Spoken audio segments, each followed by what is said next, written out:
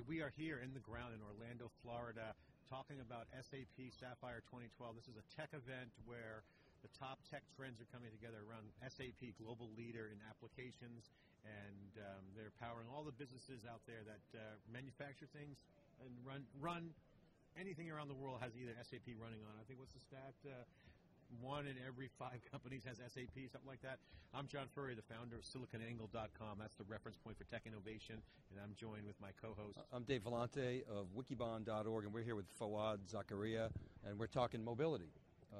A theme, John, of this show.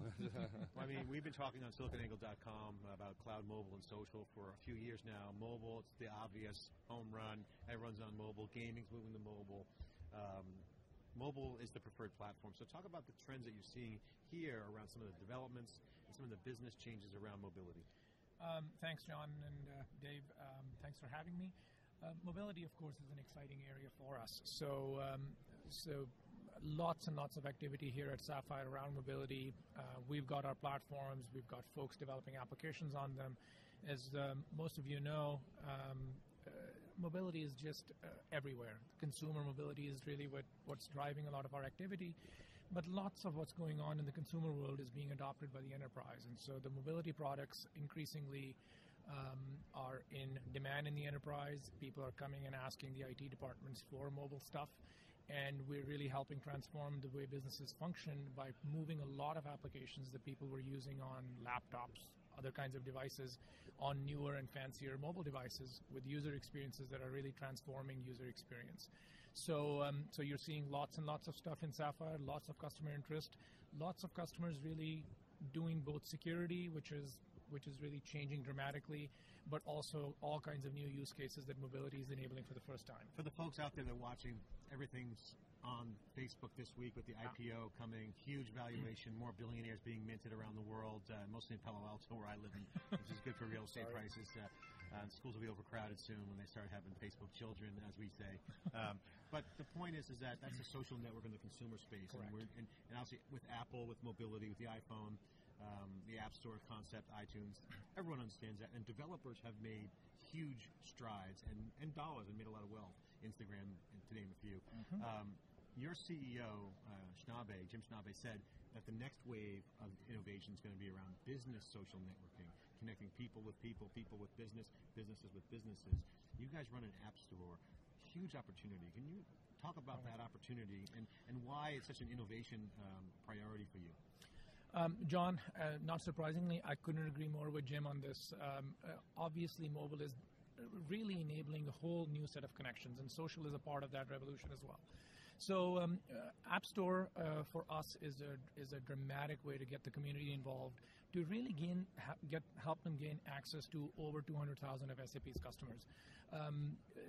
Everybody is familiar now with the store concept. Everybody goes to the various favorite stores, downloads their apps, their Facebooks, their games, all the various distractions of modern life. But increasingly, it's being used for productivity in the businesses. And so at SAP, we have created a really cool experience for the enterprises around the store, where we're getting all the entrepreneurs who want to innovate for the enterprise, for any application in the enterprise, to gain access to that enterprise customer.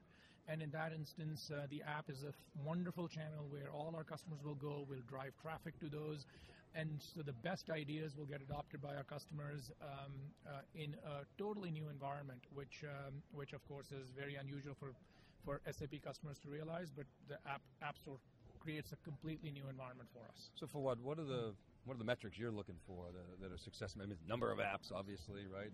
Absolutely. And that's the big one, but talk about some of those. Share us. So number of apps is certainly one of them, but of course the number of apps itself doesn't mean much if those apps are not being engaged. Right. So what we're really looking forward to is how many downloads do those apps get? Which of these are most popular? Which are the ones highly rated by the community? How much does the community engage in building newer stuff, but creating value on top of stuff?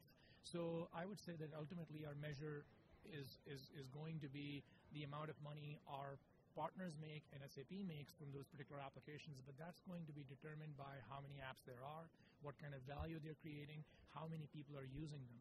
So you've heard us articulate 1 billion users. That's really what we want to get to. We know that mobile is the path to 1 billion users, And mobile, if we get to the billion users, is going to make our partner ecosystem tremendous amounts of money and us a lot of money. Yeah, they say go big or go home. I guess you guys are going big.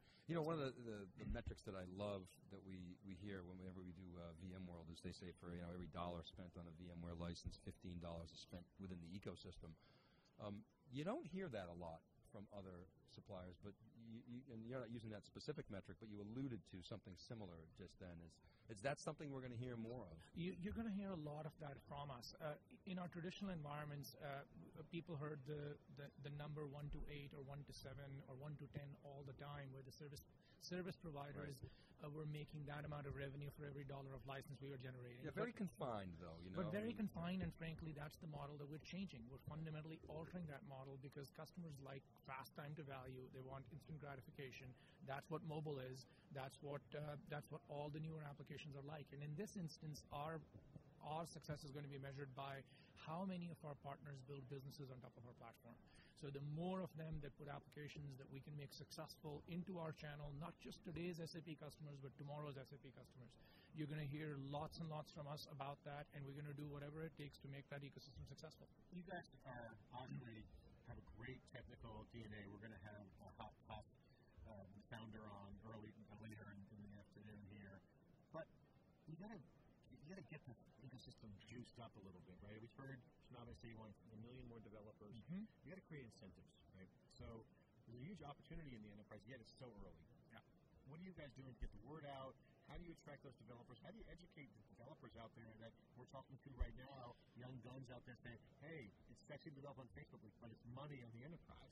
How do you say that to them? So John, great point, and I would make 2 points to it. So there is not only money to be made here, but we're also, to those developers who might be listening out there, making it easy for developers to develop the way they want to develop. As long as they develop cool applications. We just announced 3 partnerships with Sencha, Accelerator, and Adobe PhoneGap, which allows developers to write on any platform they choose to develop against the SAP platform and make money through SAP customers, but develop the way they want to develop it. Developers care about 2 things, distribution and monetization. That's what right. do you offer them?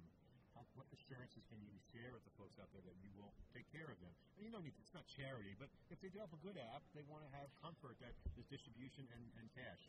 Yeah, and we really want to make them as much money as they can. We only take a small referral, but we're going to encourage, we're going to co-market, we're going to send them off to as many SAP customers as we can, and that's where the App Store comes in.